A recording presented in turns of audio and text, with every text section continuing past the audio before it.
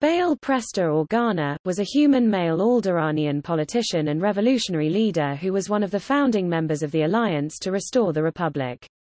During the final years of the Galactic Republic, Organa represented his homeworld of Alderaan in the Galactic Senate and, in this role, was a prominent and outspoken proponent of peace and democracy amidst the Clone Wars.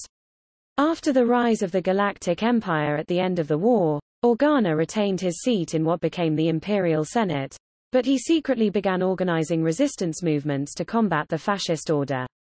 Organa became an architect of the early rebellion against the Empire, believing that the Empire could be destroyed and that democracy would reign over the galaxy once more. A member of the Alderaanian royal family, Baal Organa became the Viceroy of Alderaan upon his marriage to Breha Organa, who ruled as queen.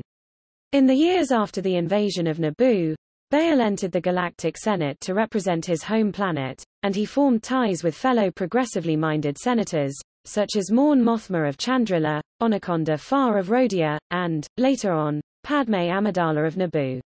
Together, they strived to maintain democracy and loyalty in the Republic amidst the burgeoning separatist crisis. In spite of their efforts, the Republic entered into the Clone Wars with its splinter state, the Confederacy of Independent Systems.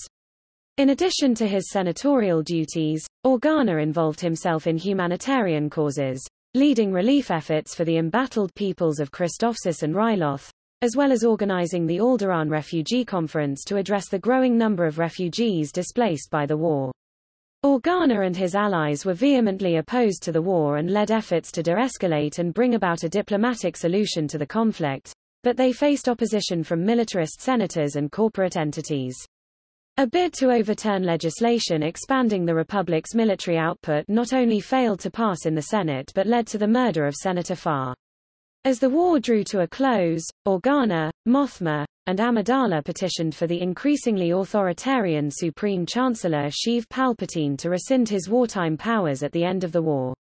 To their horror, Palpatine instead declared the Jedi Order guilty of treason and announced that he would transform the Republic into an empire. In the chaotic days following the war's end, Organa, a longtime ally to the Jedi, helped the fugitive Grand Master Yoda and Master Obi-Wan Kenobi escape the Empire and go into hiding, and witnessed Amidala die in childbirth. Taking one of the late Amidala's twin children, Leia, as his adopted daughter, Organa continued to hold his seat in the Imperial Senate alongside Mothma. Though the Senate no longer had the power it did under the Republic, Organa and Mothma did what they could to combat Palpatine's reign politically but also became involved in underground resistance. Using Alderaan's wealth and their positions of power to their advantage, Baal and his wife organized clandestine operations to help planets subjugated by the Empire and searched across the galaxy for insurgent groups that could help form the foundations of a revolution. Organa recruited former Jedi Ahsoka Tano to his cause and, with her aid, started coordinating the growing number of rebel cells, helping groups such as the Phoenix Squadron and Massassi Group expand. Over the years, he and Mothma began secretly crafting a unified rebellion out of the vast network of people and resources at their disposal. Though the Empire made increasing attempts to crack down on their rebel cells, Organa and Mothma continued with their struggle and, when Mothma publicly denounced the Empire and resigned from the Senate, their resistance was formally unified as the Alliance to Restore the Republic. While the fugitive Mothma began working directly with the Alliance, Organa stayed a member of the Senate, but his disillusionment led him to become a part-time member and eventually give his seat to Leia, who discovered her father's rebellion and proudly joined in his fight. As the conflict between the Alliance and the Empire grew, large-scale warfare was becoming ever more likely, and Organa returned to Alderaan on the eve of the Battle of Scarif to warn his people that there would be no peace.